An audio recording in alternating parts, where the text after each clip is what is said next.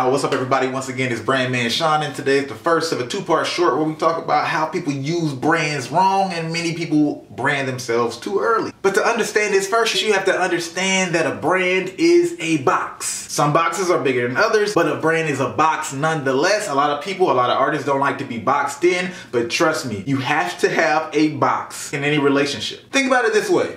In every single relationship you have with somebody, there's a brand at place and they primarily look at you through that brand. Your mother looks at you as son first, and then you might be a rapper. Your fans would think of you as a rapper first or whatever you do. They might have not even considered that you're a son, daughter, wife, whatever. So when you look at somebody like Donald Glover, somebody who's done all these different things, acting, rapping, he's done all these things on a high level. Even still, he spent years in just writing first, and he slowly but surely started to amplify others. He focuses kind of individually on one at a time, and only now is he getting to the point where he can do all of the things and people can kind of just accept all of the things at once. And still, I guarantee you, when he's talking to Fox, they don't really care that he's a rapper. They only care of him as far as a director and writer of a TV show, and can they create a success in that. When you're listening to one of his albums, you don't really give a damn that he wrote Atlanta or any of that other stuff. All you want at that time is, yo, be the best rapper you can be, create the best music for me right now. So understanding that is just understanding that you can't brand and sell multiple things to the same people at once, at least not in the beginning. At first you might have to sell this over here to that crowd, because the 30 Rock crowd where he was writing, a little bit different than his comedy crowd, which was way different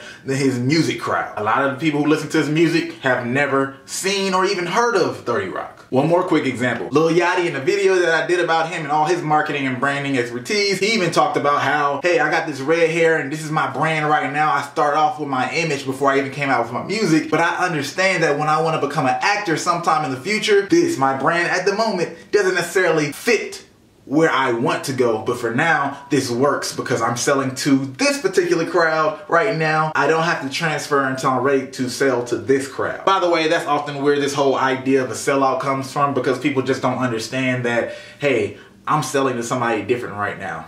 And all of this is really just being said to really just point out one simple thing. When you create a brand, it makes you more attractive to certain opportunities, but it also can restrict and limit you from others. And that's not a problem. Nobody can have it all, particularly not at the same time. That's it. Y'all know what to do. Hit that subscribe button.